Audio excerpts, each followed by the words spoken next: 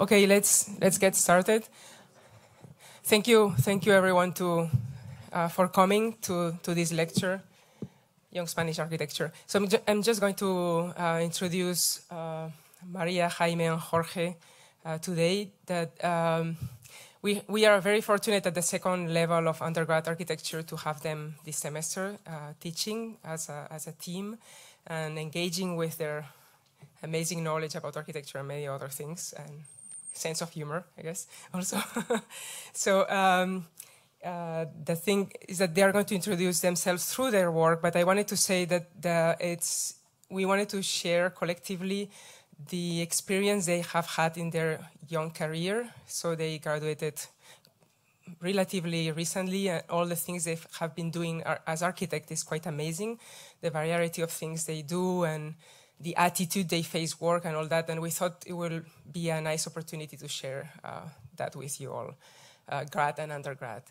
I wanted to thank also the school, especially Bill Sherman, who has been, and Ines, facilitating this relationship with the university in Madrid, the Polytechnic of Madrid, to kind of establish a relationships that might be stable of collaboration between young graduated or recently graduated students to teach here back and forth and so on. So thanks to Bill, all this work of coordination, and to Ines. So without any more ado, you have the floor. Thank you.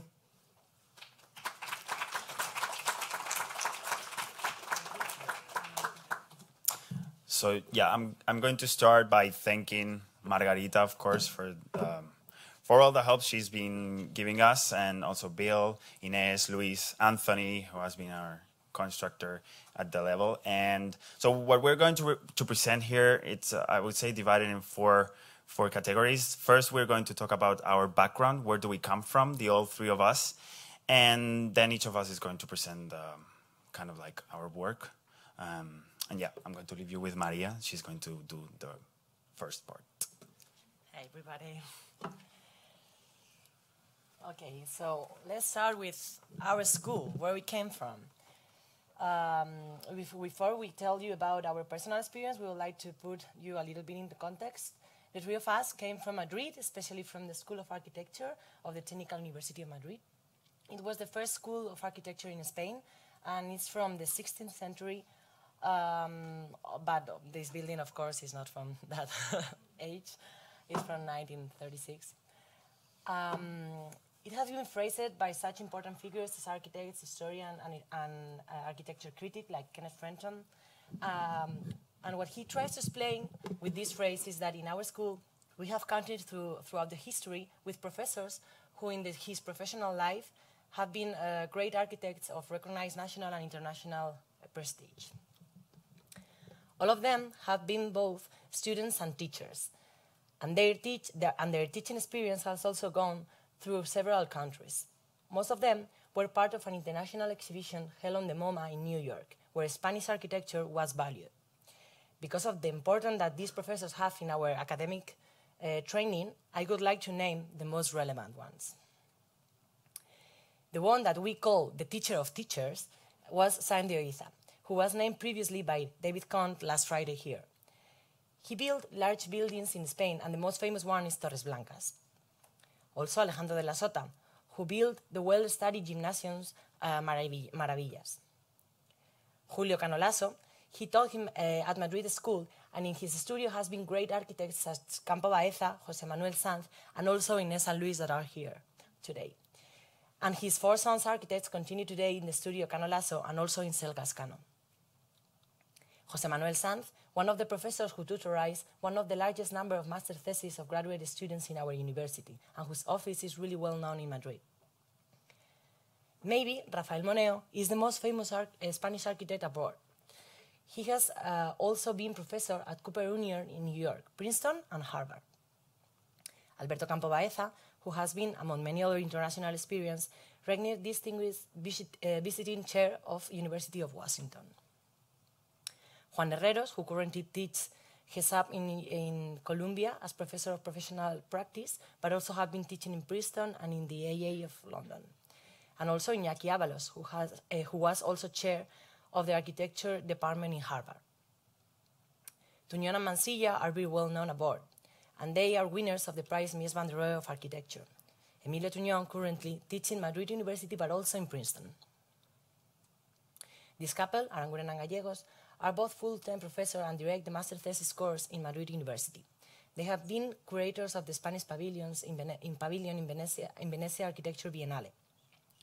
And as teachers, they have taught courses, master seminars, and conferences in international universities as Yale, AA of London, Escola de la Ciudad de Sao Paulo, Mexico, Rome, Paris, Bogotá, or Chile.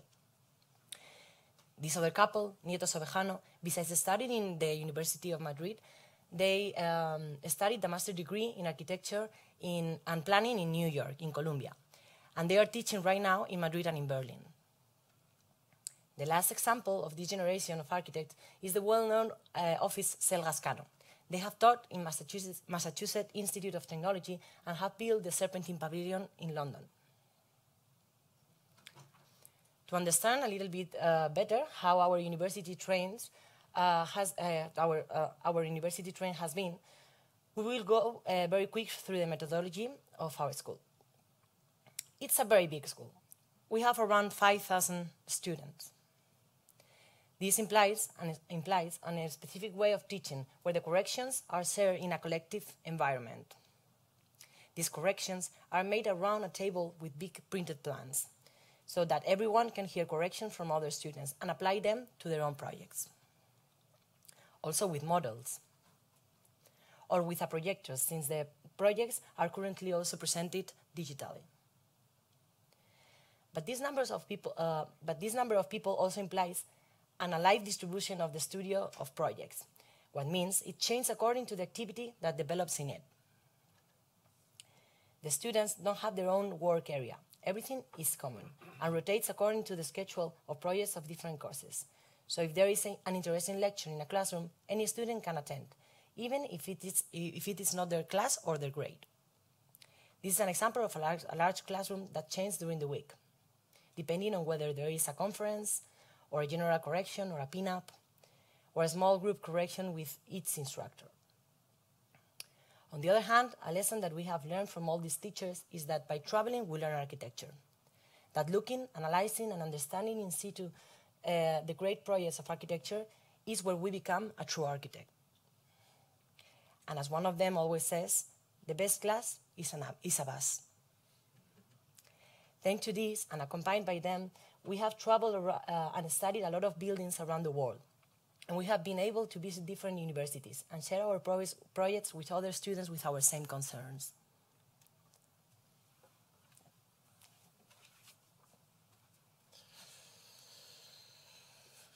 Well, as Maria was telling, the quantity matters. The quantity, the critical mass provoke different voices, different ways of thinking, and different points of view which generate what we consider as schools within a school. We cannot consider a school as only one direction, only one way, and we think that we can consider that our school is a collection of schools within the school. The students don't necessarily have in this way a way, but different ways, which leave them the possibility of having different kinds of approaches, as well as getting different kinds of skills and tools. Here are some examples of the different students' approaches through the final thesis of some of them. Let's start with the urban approaches. Pedro Pitarch's archipelago final thesis works with the idea of metropolitan islands. The space in between this archipelago, the streets, are understood as a continuation of the interior, as a new interior space which is generated by a collection of objects. You can see that collection here. And you can see what he does in the city in this drawing.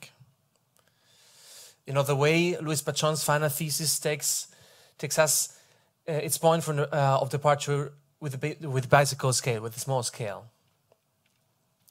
The bicycle and the idea of the city base in a sustainable environment provoke, in this case, as we can see in the images, a collection of gadgets and which create a different conception of what the urban furniture could mean.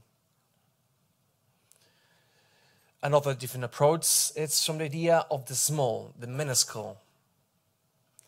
Rodrigo Garcia's project is exactly that, a thought about how the detail can be several times repeated in order to create a complex, sometimes really complex systems.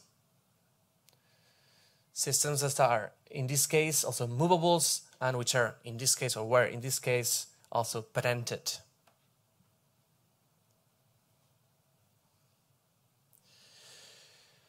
Another approach, which is maybe more realistic, but anyway crucial for nowadays architectonical practice, is the rehabilitation approach. In these three examples, we can see also different ways of understanding the meaning of the pre-existence. Here, the images belong to Andreas González's final thesis. The building is understood as a historical facade that must be conserved and an interior that can be manipulated, as you can see in this image. In a different way, Esther Belmonte, which is in this project work within the London's Battersea Power Station, a huge industrial building in the British capital, work with the idea of creating a magical world within a new geometrical structure.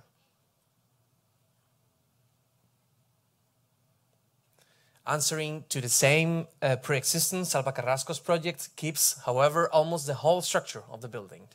The project is an acupuncture, a way of understanding the new and the old, as you can see in this image, in these sections and this axonometric. Analyzing one of the most rationalist points of view, we have here Irene Brea's project. Situated in Almere in the Netherlands, Irene's project is a result of the understanding of Dutch housing tradition, as well as understanding the importance of the chimney in the Dutch culture.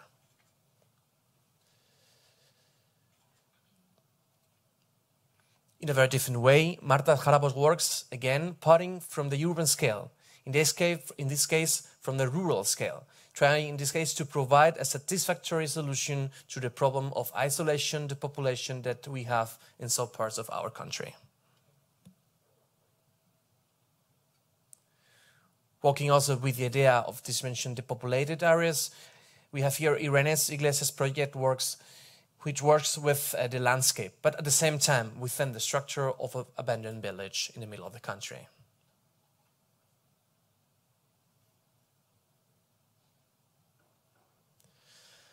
And finally, here comes the kind of approaches that we can consider we have more, the three of us, in common. Since 2009, approximately 100 students, including us, had the chance to learn and develop our final thesis in countries like India, Cameroon, Angola, Mozambique, Morocco, Brazil, Peru, Bolivia, etc., etc. The cooperation and development projects were and are a chance to learn about the culture and the construction techniques of a concrete culture, but what is even more important, to do more with less. I cannot imagine anything more contemporary than this. In this way, Almudena Ascano's project in Ahmedabad, India, the same city where Jorge and me were working for our final thesis, proposes a project of pieces which fix in the existing buildings, provoke new activities, functions, and facilities. You can see here the zoom, how she acts with the facade of the building, like trying to add like a plus spaces, like a Tony Basel done. Here with another example, developing different devices. So yeah, now we've seen what these young architects were doing as students. So now I would say what's going on in the practice, as a practice-wise kind of approach. So we've been engaged, or architects in Spain, young architects have been engaged with many scales, many different projects.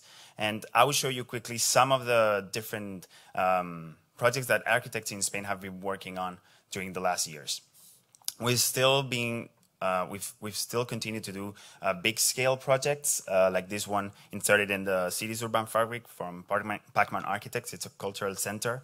Or this one in the middle of Madrid, creating an oasis in the middle of the city.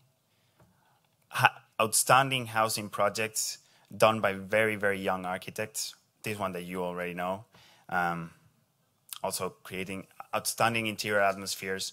But we've also worked, or architects have also worked within the small scale. So very small interventions like rehabilitation of homes, but charged with a lot of intention.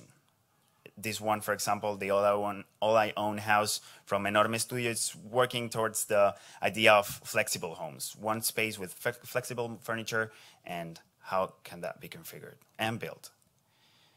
Also office spaces. All you see has this contemporary approach of understanding what's the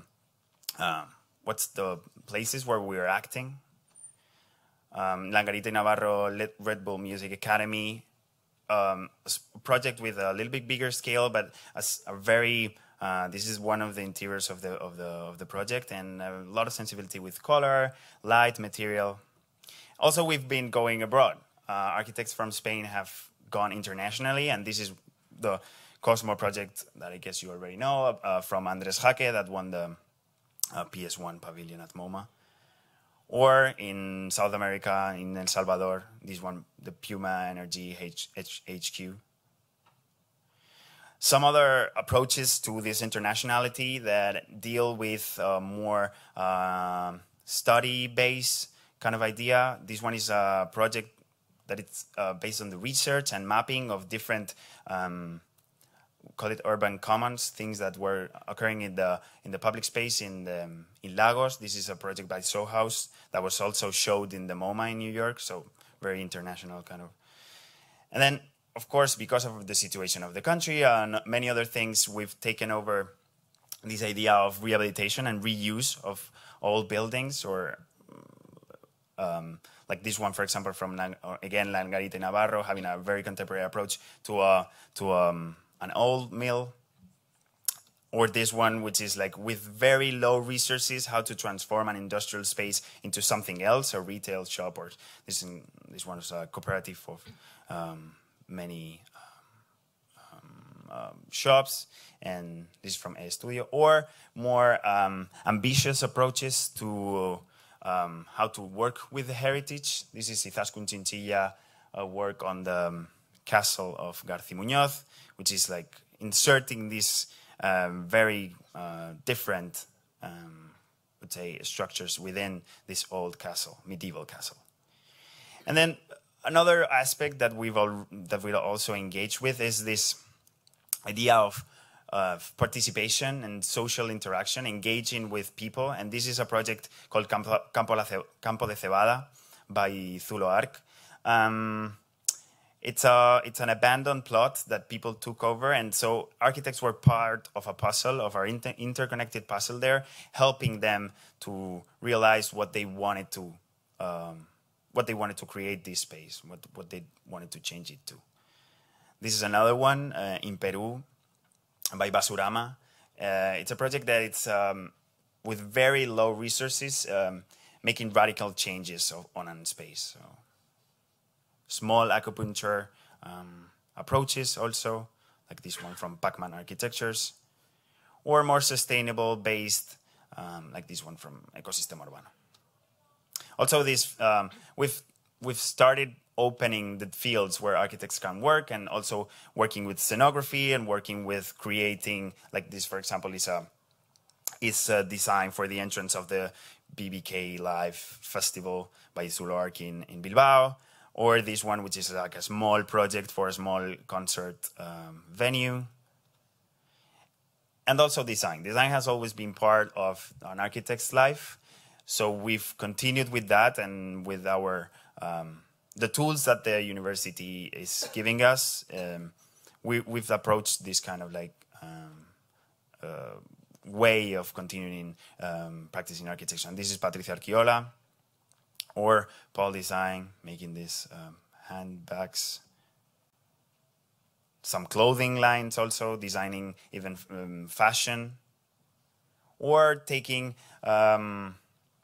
traditional ways of knitting and traditional and rural techniques to design this very contemporary and very modern, we'll say, furniture like Methodorama. Even architects have been designing trophies for many different awards. This is one example. And website, why not? If you go use the tools that the school has given you, and use them for whatever form of architecture you feel if it's like web architecture, then it's fine. But this is an example. For example, Hyper Studio. They've been doing webs for a lot of important and renewed also architects. And then the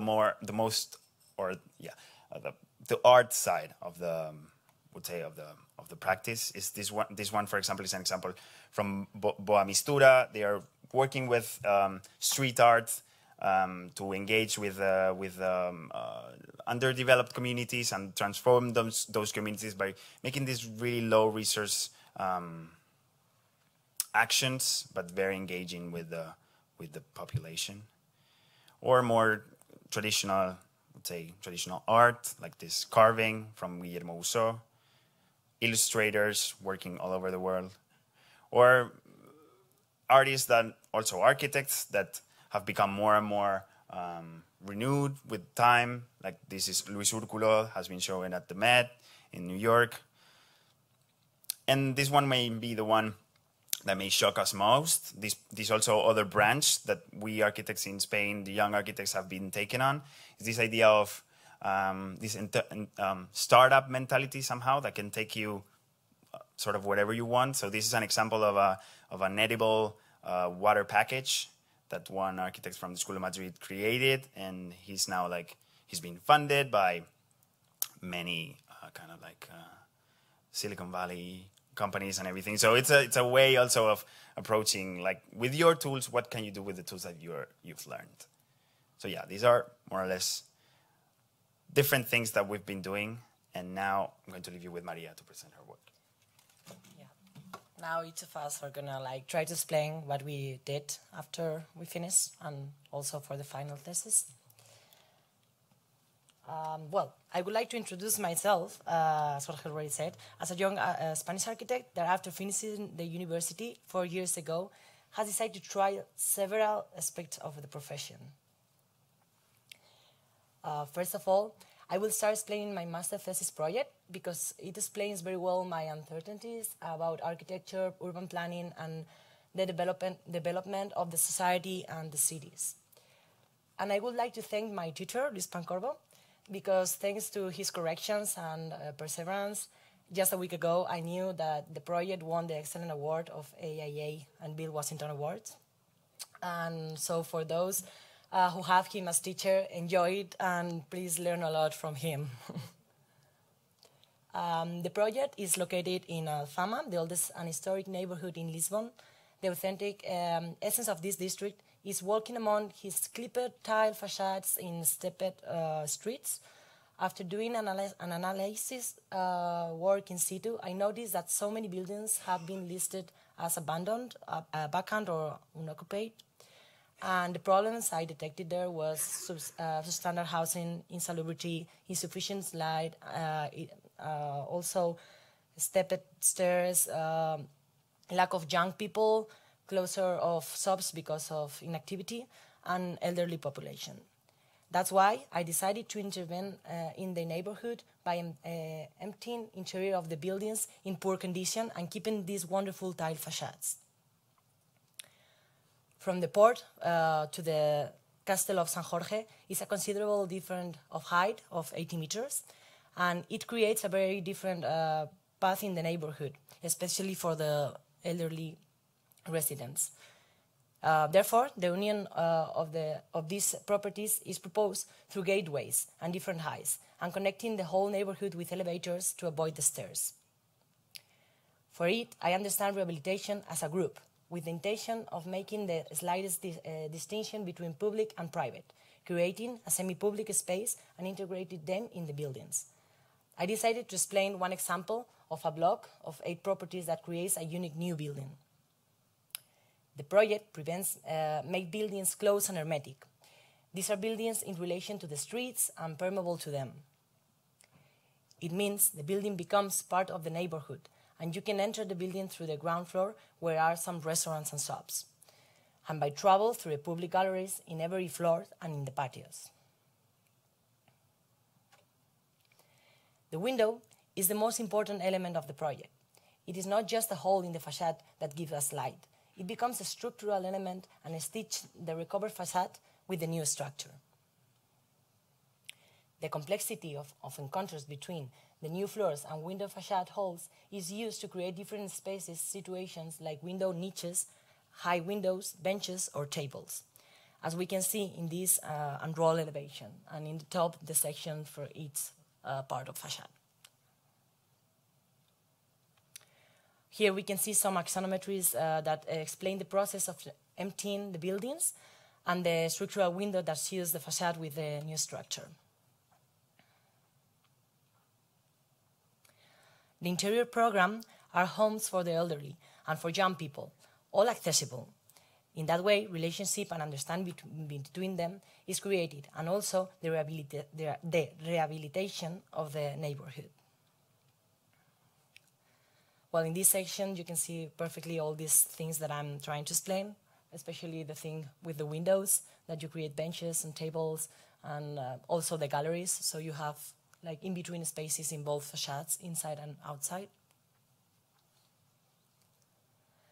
Well, it is also highlight to use the colorful tiles on the sloping roof, so I don't damage the aerial view of the historic center.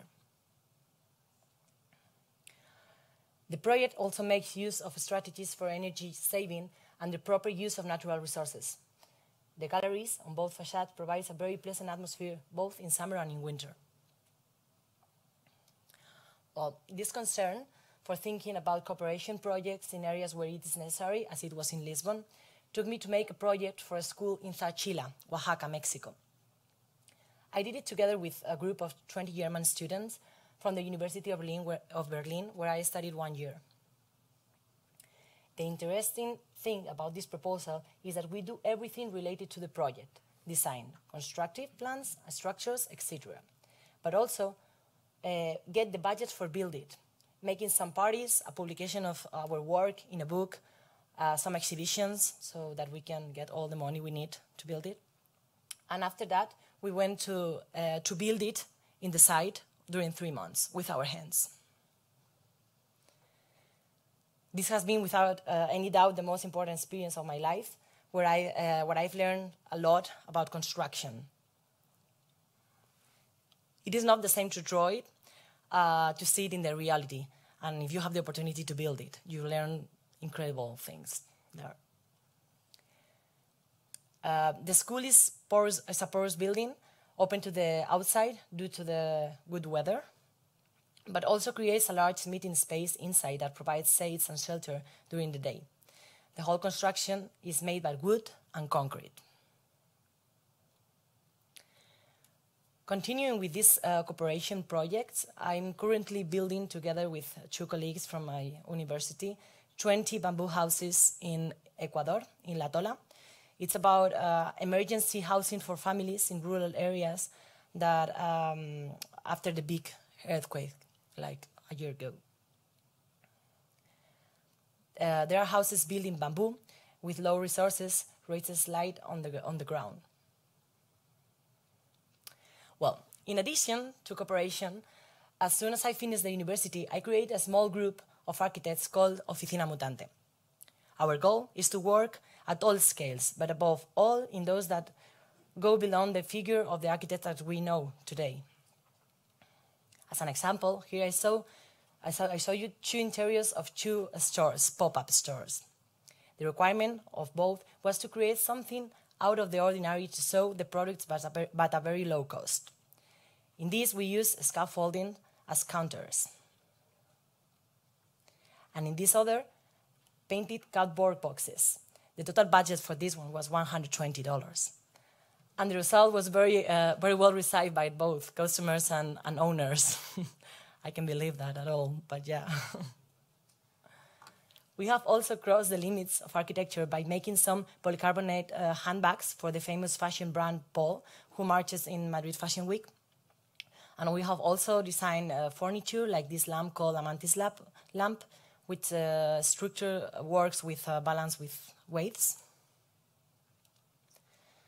And just right after, I joined another international university colleagues, and together we set up this office called Destilería de Proyectos. And one day, we received a call from a very popular television show to record a program in which the objective was to build a stair of 200 steps on an impossible slope of more than 100 meters of altitude in a vineyard in Spain. The problem of the area is the bad accessibility to the vineyards in height. So we have to propose a solution that would make the collection of the grapes easier for the farmers. They need a quick solution to build, because the television program should last only 4 days, and we will be the ones to build it, with some help of the people around in the area. We propose a simple landscaping project that did not damage the environment at all, and that goes down like a snake down in slope. For this, we use wood and earth and create the 200 triangular step adapting to a very complicated topography. Well, the program was a real success of audience, so we are pretty proud of that. And they also recorded with a drone. You can find it in internet, the video of the whole program. And yeah, at the same time, I submit to a contest with my partner and friend Marta Jarabo. And this contest was organized by a non-profit society who take care of blindness and elderly. The theme of the contest was housing for the elderly and the future of our society. We won the first prize. We begin by detecting those problems derived from all and seeing what could be small-scale solutions. You can see in that table, there are the problems we detect and how little things we can do to solve it, like railings or just the color orange. That is what blind people can detect more, not all blind, but yeah. And some things with the voice and sounds. All these kind of things are in a big table like that one. Well, so we designed Expand. That it's a model that provides for the possibility that people gradually lose their physical, cognitive, and sensory abilities. All accessibility solutions that may be required over the elderly are integrated from the start in the project, from the beginning.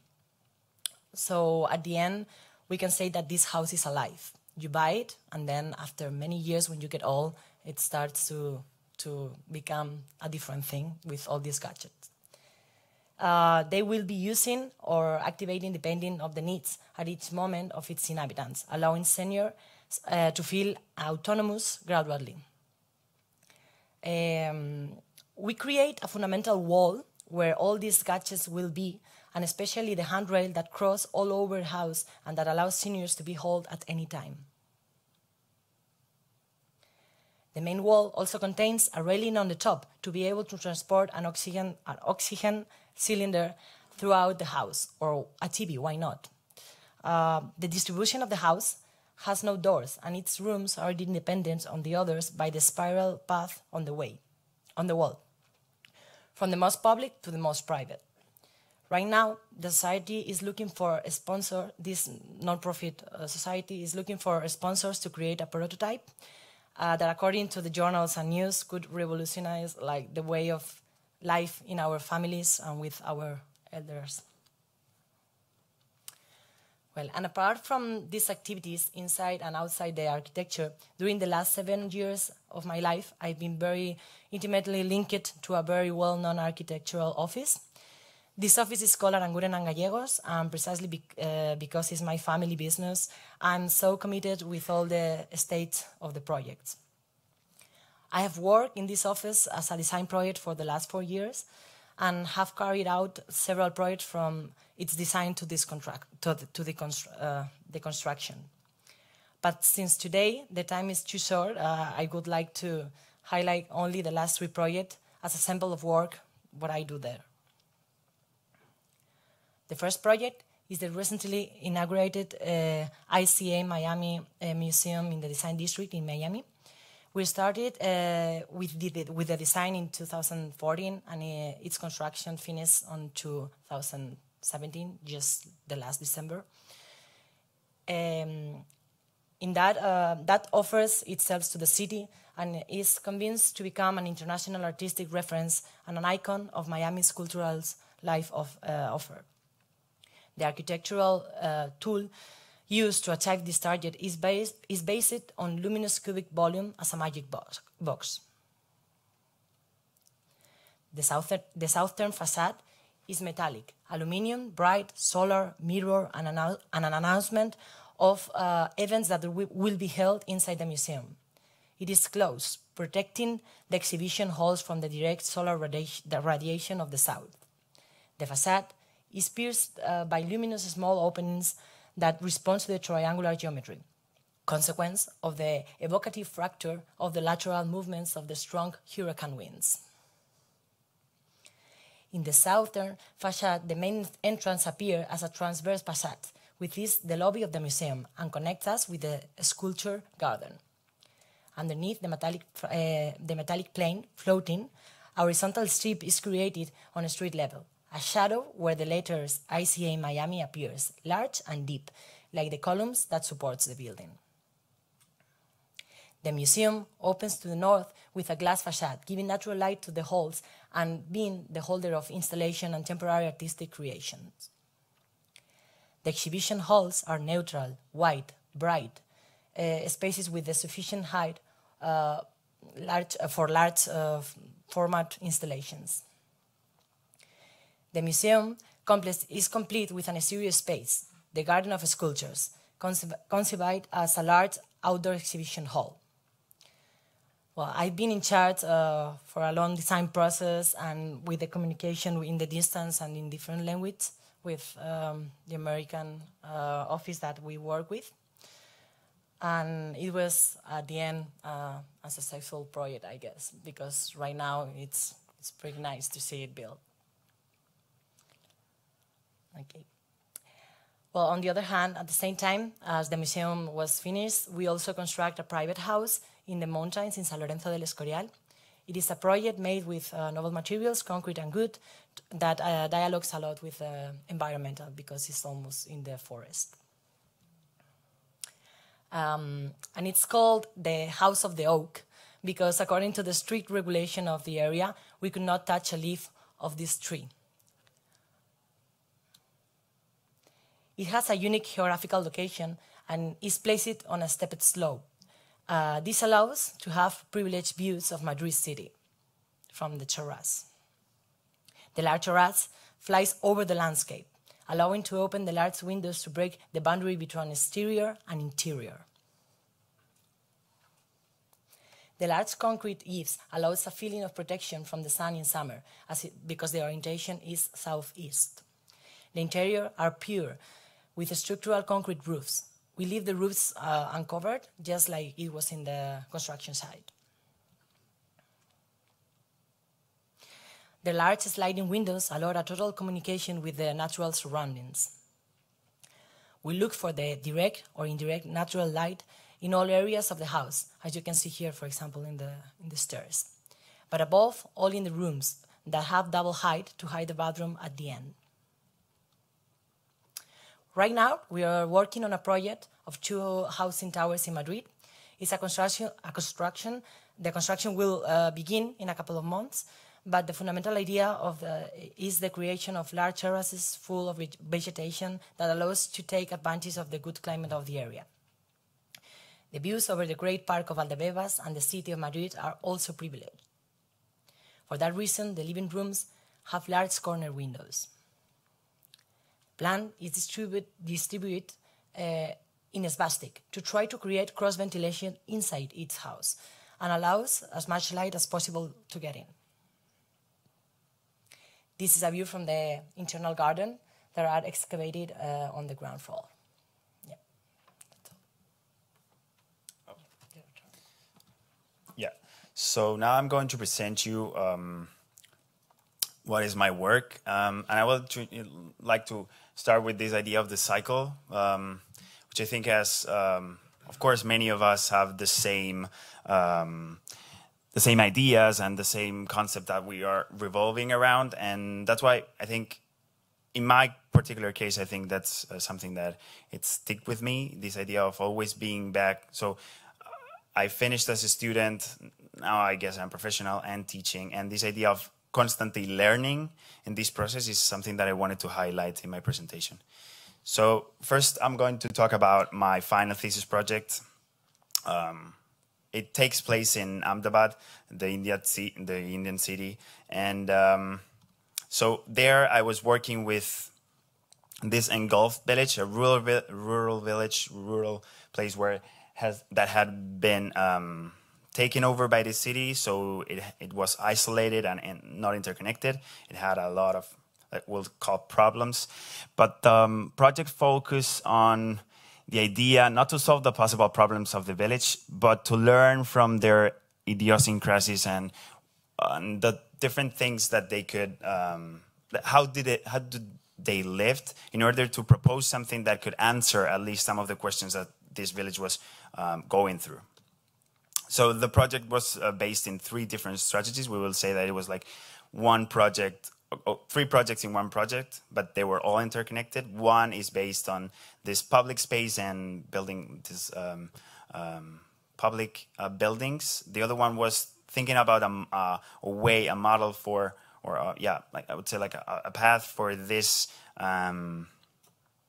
engulfed village to get communicated with the rest of the city and also be able to grow in population and to grow in height somehow, not to compete with the city, but to at least not being pushed away.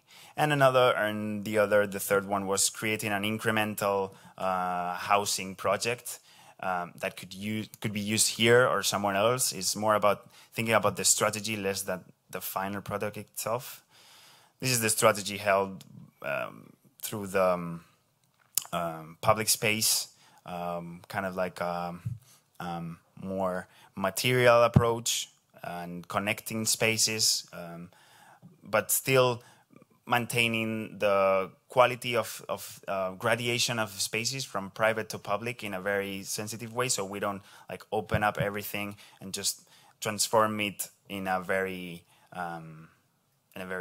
direct way, but more with some acupuncture interventions. Also with the buildings, with the public buildings that were rehabilitations of small destroyed buildings, and more an infrastructure, another one that is like more an infrastructure approach, I would say.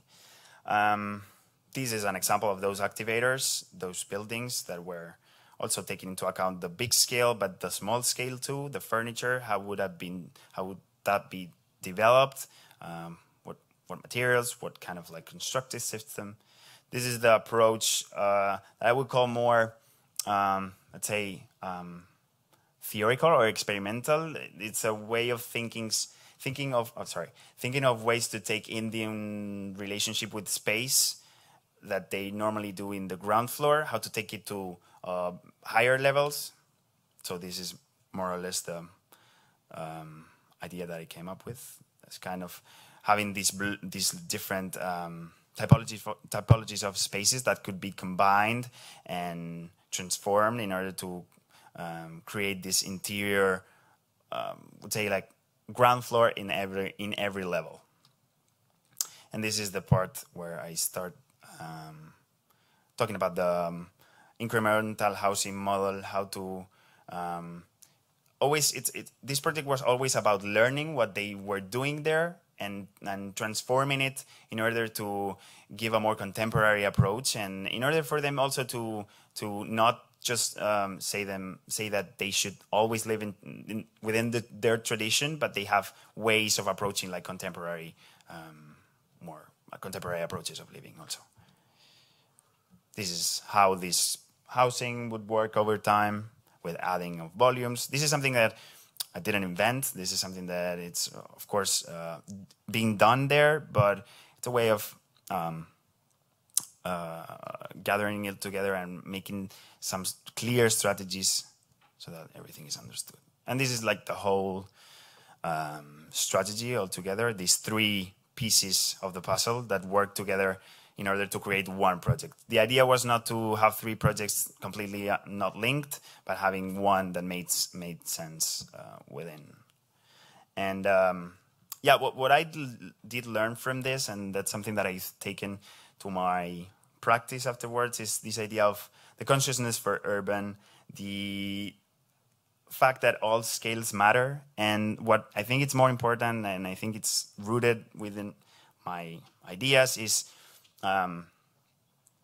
this thing of understanding the context, engaging with people, with not only local people here in India because it's India, but with clients, with different professionals, mixing all together, and sort of understanding the idea of the architect as a piece of a puzzle, or as a part of a mechanism that should work all together in order to kind of like work.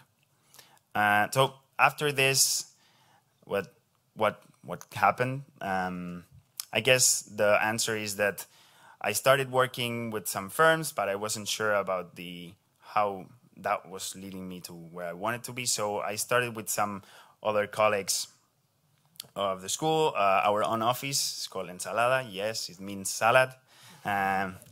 So the idea behind that is this concept of mixing. So we wanted to have different approaches to traditional questions, but also new ones that were maybe going to occur.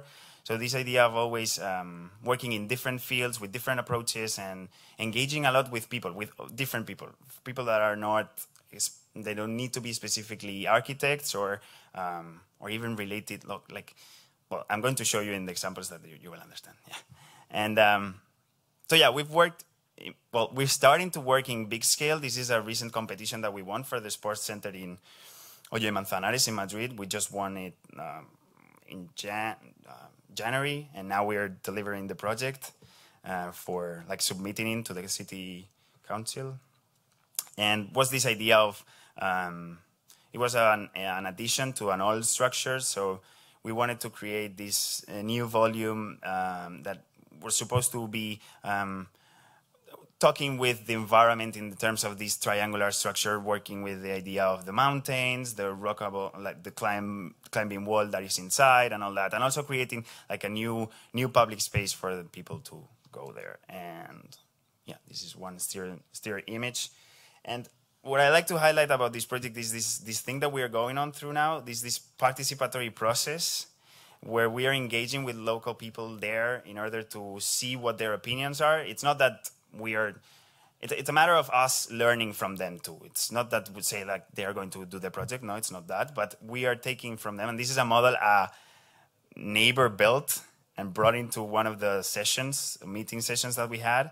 And I mean, it's super nice when you feel people engage with projects that you designed and how to work with them. It's a challenge, you know, because you normally don't agree with what everybody is like proposing, but it's interesting. And there's another project that we're working on right now. There's 10 homes in the mountain, also in a different part of Spain. And here, also the fact that we are doing this is a cooperative of users. So each of them, the 10 of them had the flat already bought without the design being finished. So we had the basics, but all the process has been like, even this is not the final image of the project because it has changed so many times, and it's been a process of working with them in order to personalize their own house that they're going to have. So that's been a very enriching process, also very tough, but very, very interesting. So this is right now the actual site. This is from a few weeks ago. Super excited, although you cannot see anything. And we have the parking and the basement, so that for us is like a big deal, you know. Like, but we've also worked with small scale in rehabilitation of homes project. This one is in Madrid. It's based around the idea of having these we had these 2 structural walls that we could not touch. And we worked around the idea of having these 3 different would say, like halls, which have different approaches to speciality, to materiality, and to what the activities are going on. Like this, for example, is the first space. It's more kind of like, we call it the hall because it's more industrial and materials are more like, it's more flexible, so a party can go, but it's also, there's also a study space over there. There's the interior one that has more to do with wood, with this idea of coziness, would say. And the next one is the patio, which is more fresh, vegetable, with vegetation and yeah. This is another project of small scale, very small scale. This one is one of my favorites.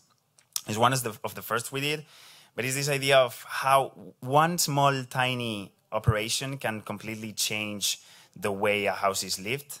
So we designed this screen, this small screen, and with just removing of one wall. So this was the previous situation, and with removing of one wall and the addition of this screen, this movable screen, we could create different atmospheres in it. So I don't know if this is like, yeah. And then we also decided to place the bed in a different position, like right towards the window, looking to the amazing views that this place had. So those two very little decisions completely changed this space. So you could be in bed and with people not looking at you, or it's used as a changing room too, because you can fold it and you have the closets over there so you can use them, or you can have a party, or just like yoga thing. This is the first one we actually built, and it's also a home rehabilitation or renewal. The stair is like the most characteristic of this project. It was a kind of like a very long process of understanding how it worked, how we could make it structural so that it made sense, and then trying to think about ways of this kind of structure working to be also like a place where this is a house that is, the client is a young couple with 2 kids, but with 2 more coming. Well, now they have 4, but in the moment there were 2 plus 2 coming. And so we wanted it to be like a kind of like, still have this kind of safety, but being a place where kids could engage with. So these wires that you're seeing is where all the Christmas decorations are placed, the Halloween thing, and even the grades from school is all hung from there. So we started the project with this idea of having this incremental thinking. So there's 2 bedrooms in the first phase, would say, that are in the first floor. But in the next stage, the second floor can become 2 different separate bedrooms. So we will have 4 bedrooms in the end. So that was like kind of our whole approach to the project, was this idea. And then very clean lines, very clear. I mean, we were starting. We had to. Yeah, these are some other pictures. The care for small details that this was not easy. Like to think about this kind of element with nothing behind, nothing underneath. There's no screw going on there. It's fixed with some resin, and yeah. And then we've also done things working with other people. This is something that has enriched ourselves by collaborating with others, learning from each other. And we've done a series of competitions with other offices and other architects that have enriched a lot of our experience. So this one is a school with Suloarc in Italy. And it's based on the idea of having these modular blocks that can be added to an initial structure, and then this within time this could be incremented, and having these kind of different roofs. So same footprint but different roofs in order to kind of understand the difference of each spaces. This is an image of it. Also playing with the playfulness of the colors, vegetation, the inside. And yeah, you see this idea of modular blocks, the ones that are like more in kind of like a shadow or yeah, less opacity or more opacity. Well, those are the ones that can be incremented, and if you have a bigger plot, you can take them there and still work with the same systematic or systemic approach section of the project. And then this other one is a project that I think could have never been done without us collaborating with some other people, because the drawings are not what we normally do, but this has actually changed our way of drawing and our way of thinking and everything. So this one is a project it's another competition that we did with the Ye Studio. In this case, the competition was set to make a cultural center for a beer manufacturer in Madrid. So this beer manufacturer is typically from Madrid, and we said, okay, why don't we add, instead of doing a building, why don't we add a street to the Madrid's fabric, and it's this street from this beer brand. So we had this building that we were supposed to rehabilitate, so we decided to conceptually tear it apart and create this interior street that was somehow open to some of the places. These are some images that were like a mixing of very different techniques. We had a lot of arguments, and in the end, I think no one got no one did what they wanted to do, but I think that that's why the final product is even better.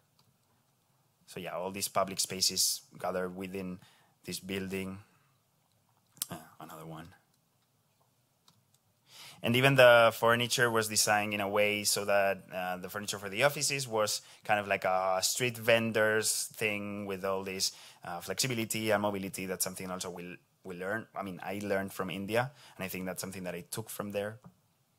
And just to end, I would like to talk about this cycle thing where I engage again with education. So even though after school, some of our team were still working within the university and teaching there and everything, we decided that we wanted to do something not different, but for like our own way somehow. This is always has this selfish kind of thing where you want to do things your own way, even though you are collaborating with people. It's sometimes like, I want to do things differently. So we created this network, this international network of urban research works that called Fragments of. And we did workshops in India, a couple of workshops in India, and a workshop in Johannesburg in South Africa. So engaging, these are some pictures of the students, engaging also with local architects and local institutions in order to make this more profitable, and showing them the different cities and the different... this is some of the work the students produced there. It was like it was a month that we stayed in different places, but 2 weeks were for getting there, doing the touristy things, understanding more or less and then 2 weeks of work. So this is like a super amazing job they did in just 2 weeks. These are some drawings. And we finally produced a book of one of the workshops. And yeah, just to end, I don't know if this came clear, but this idea of always having the same obsessions and the same kind of mentality around the projects is what I feel I can show you. And yeah.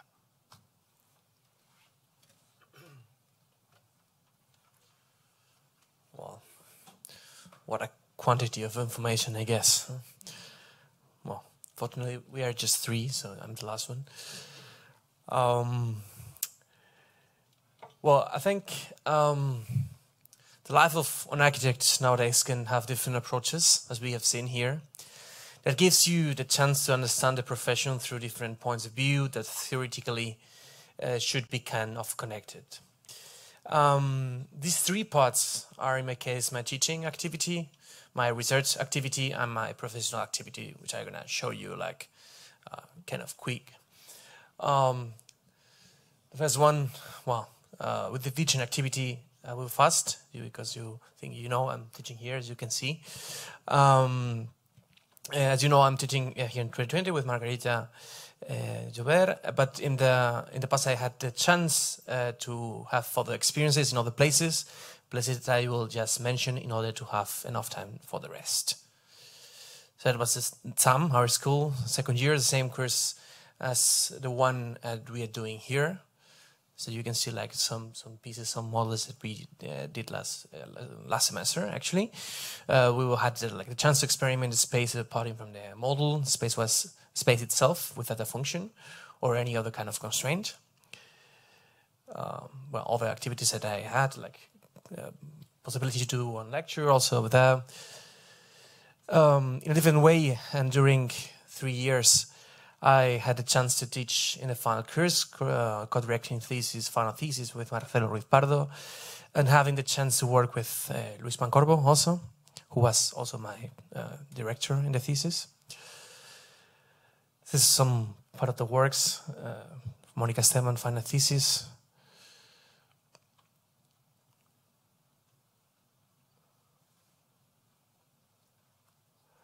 Yeah, and also coordinating, sorry, coordinating activity with Luis. We had the chance to do the first parallel studio that with that our university did with the International Program in Design in Architecture in Bangkok, developing 2 workshops, one in Madrid and one in Bangkok.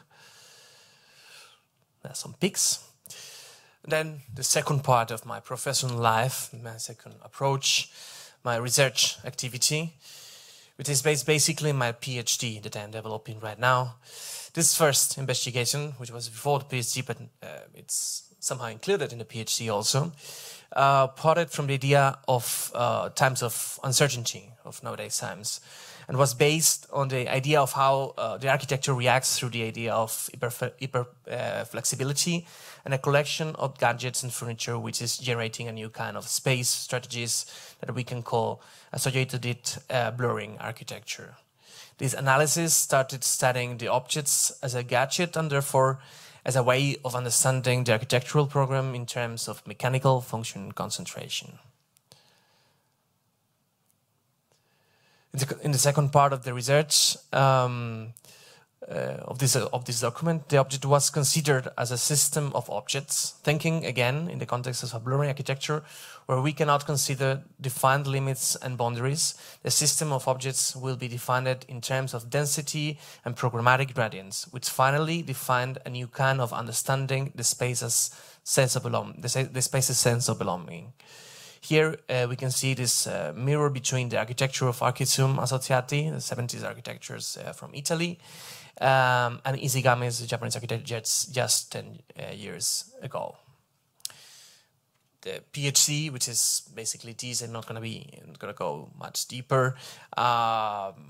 It's a continuation of this idea. The main idea is to understand how, in the context of the contraculture in the 50s, 60s, and 70s, the object were able to substitute the house we know into a topological house, a house we know, the typological into topological, or the house we know into objects. So you can see here some of the research I already did and some of the examples I'm using, basically with Halsen, Peter Smithson, and Super Studio. And here comes my professional activity. I just have 2 projects. The first one is also in Ahmedabad in India, as Jorge did.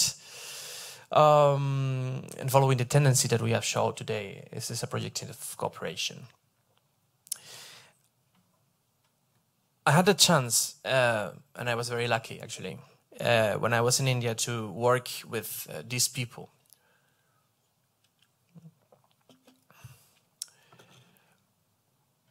A very small community of porters in the south of the city. They were nomads. That means that they basically had to abandon the slum where they were living during the monsoon period. So the main idea, the first necessity was generate a solid structure for them that was completely mandatory. You can see like how it was kind of the geometry I used for that. And here also. So the idea was basically to generate a perimeter, leaving like big spaces in the center in order to leave them a place to burn the pots and to dry the pots, as well as following the idea of giving them a plaza, a public space, which public space is basically everything in India. Public space is also the house, so you cannot like understand that you have like this limit that we have in Europe or here in the States, where the house is one thing and the street is another thing. The house is everything. So that was very important, not to think in this kind of in-between spaces, but it's kind of plaza which were necessary in order to develop their work, but in order to socialize, to respect the kind of life that they were having. So the perimeter was basically this, no, like a space, kind of a concrete space with common areas in the bottom, and living the building like the private space, making this kind of wood boxes that you can see on the top. So the result was something like this. Here we're using or deforming somehow the same geometry. You can like have another kind of facilities that were needed. Unfortunately, this drawing is like a summary of everything, but the quality is not very good. And the final one, the only project I'm going to show you, is a build project. It is in Madrid, where we had a chance to work exactly in the center of the city, in the Plaza Mayor. I don't know if you guys know Madrid, but if you don't know, you have to go, because it's a very nice city. So we have the chance, which is it's kind of difficult to work exactly here. It's like exactly in the center of the city. And the program that in this case we have to make was a tourist office. That's why it was also in the center. So, well, the idea was basically the next one. We were working within a 16th century building, so we considered that the 6 central columns that you guys can see over there, the 6 central columns, which are representing the rhythm of the building, had to be protagonists of the building. So we were not a protagonist, but the columns and the old building, which was a Gómez de Mora building, a very important architect of the Renaissance in Spain, had to be the protagonist. No? So the idea, those were to define a perimeter, something that we did with a longitudinal huge furniture that you can see right now, which left the 6 naked columns in the middle of the space, and at the same time joined the 2 spaces, one with the columns and the one with the courier. So that's what the idea that we considered was like make a kind of a gesture with the furniture and leave these naked columns in the middle.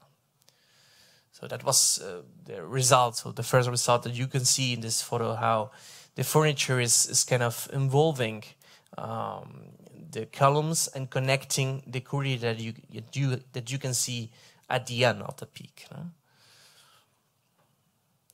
Different photos where we were trying to find a constant dialogue in between the new and the old, which is possible.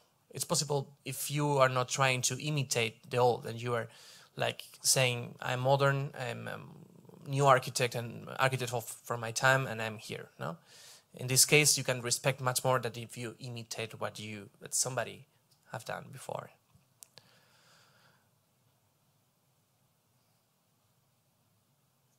So here in this photo, you can see exactly the point of connection between the 2 spaces. And here you can see the final one, the courier one, which, well, basically was like the points where the people were helping the tourists and stuff. Yeah, a couple of peaks more. And the final one with some people. The one in the left is me, if you... I would like to use my last minute, I think, on behalf of Jorge, Maria, and myself to thank you, everybody, especially Iñaki, Margarita, Luis, Ines, and Bill, to come here, and especially to the UVA, to invite us today to present our work, to present our city, to present our school and our country. Thank you very much.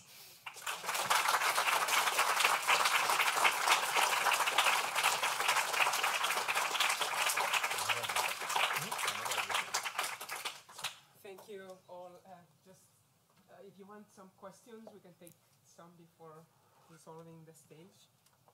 Some light here. Oh, light.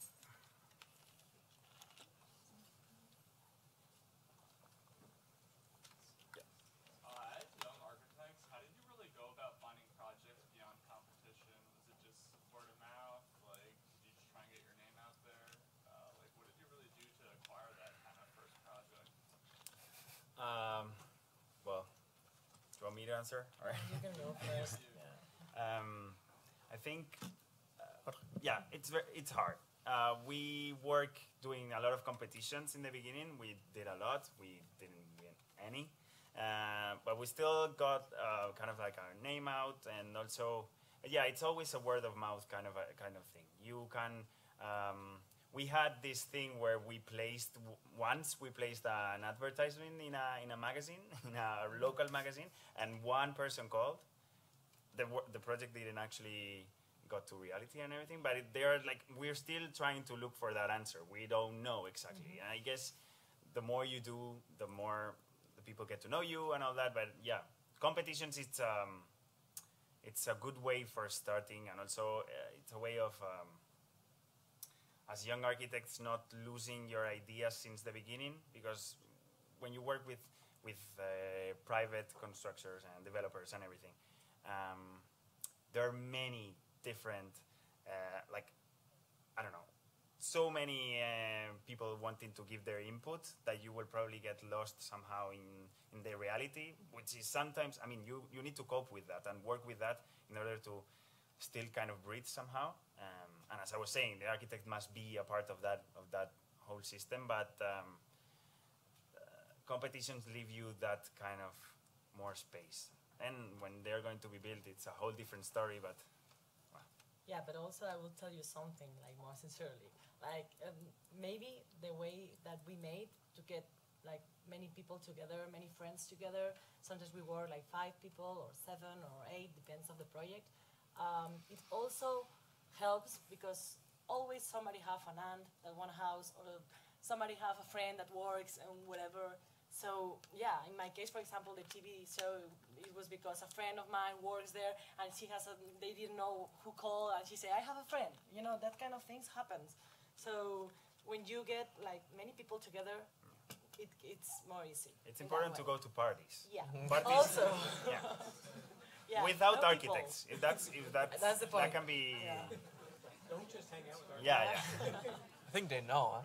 Yeah, so the problem is to start.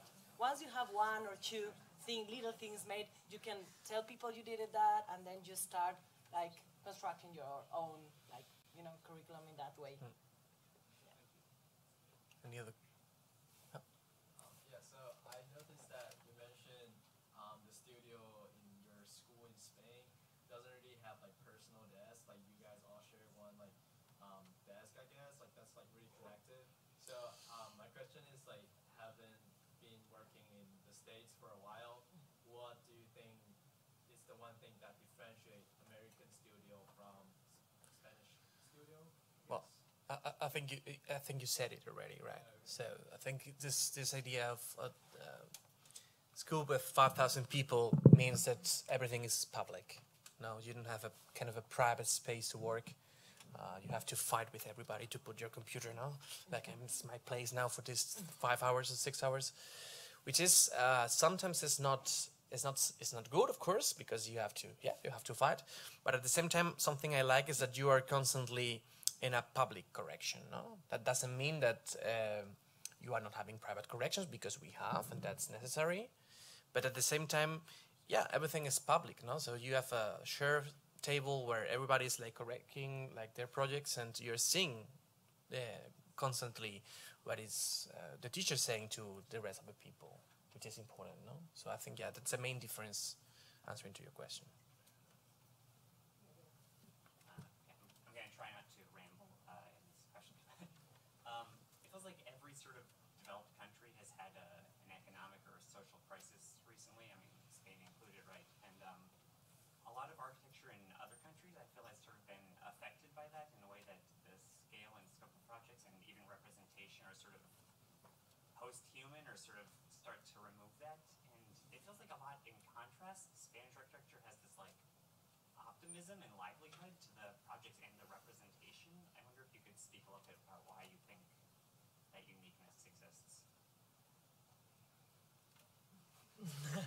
Okay.